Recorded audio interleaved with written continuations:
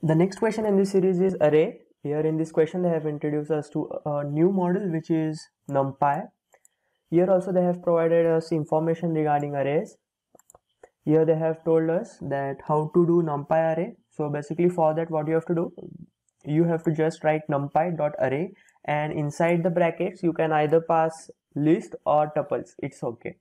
So we have to store this numpy array in the variable, whichever variable you want. And here further on the next line they have used another parameter which is float.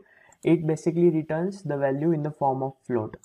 So we'll see the sample input. Here in the case of sample input, it contains space separated numbers and sample output. Okay, so we have to reverse the numpy array with type float. Okay, so we are going to use this part here because we want to print the output in float format.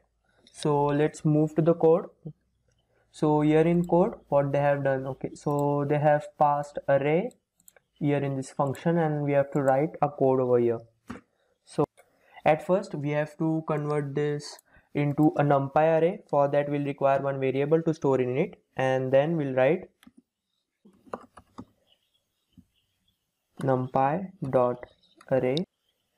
Gives you this many options under numpy which you can use. So here in this case we are going to use this array, and what we have to pass parameter, we have to pass this arr as a parameter, and we want output in the form of float. So the second parameter will be float.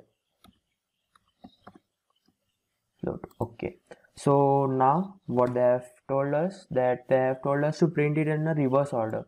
So it's very easy. Here what we'll write print function to print it, and inside print, okay, we don't have to print it, we basically have to return. Okay, so we'll return it. So return, and we'll, as we have stored this value under variable a, will require variable a, and then we have to print it in reverse order. So basically to print in reverse order we have to write this simple. So that's it. This will return us the whole array, numpy array, in a reverse order. Okay, we'll submit the code and we'll check the output.